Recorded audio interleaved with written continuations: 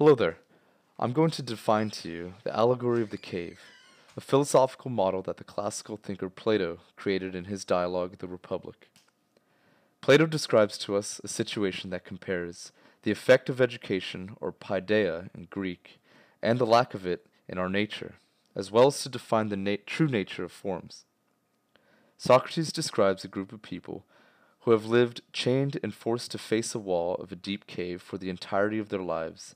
The people watch shadows projected on the wall by puppets being placed in front of a fire behind them by nefarious people of unknown, and they take it upon themselves to name the reality and its aspects which they see, as the shadows are the only exposure the prisoners get to viewing reality. If the prisoner was to escape, the surface represents the new reality and knowledge that the freed prisoner will experience. As his eyes adjust to the light of the sun, he could only see shadows.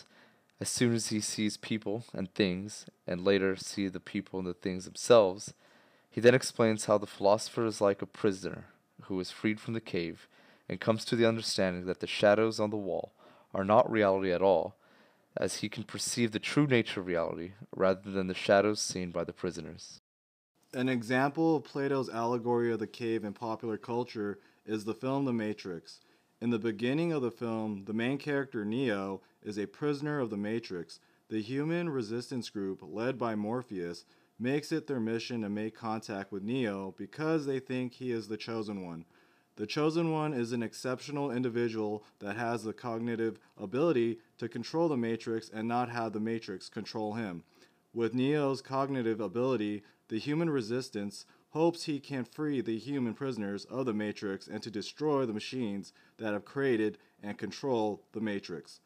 Once Morpheus finally meets Neo, Morpheus gives Neo the choice between taking the red pill or the blue pill. The red pill will free Neo from the Matrix, and the blue pill will ensure that Neo remains a prisoner of the Matrix. Neo decides to take the red pill and begins the process of freeing himself from the Matrix. Neo wakes up in a prisoner pod connected to a network of other prisoners. Then a machine grabs him and flashes a bright light into his face, and Neo is trying to fight against the machine to free himself. The machine promptly releases him and disconnects him from the pod, flushing him to an area for waste. He is then rescued and rises towards a light, being the real world. So in this clip, the machines compare very, very directly to the puppet master from Plato's cave allegory. They have control of what those who are plugged into the Matrix perceive as reality. Neo's mind is the wall in the cave that receives the projections of objects from the fire, their shadows.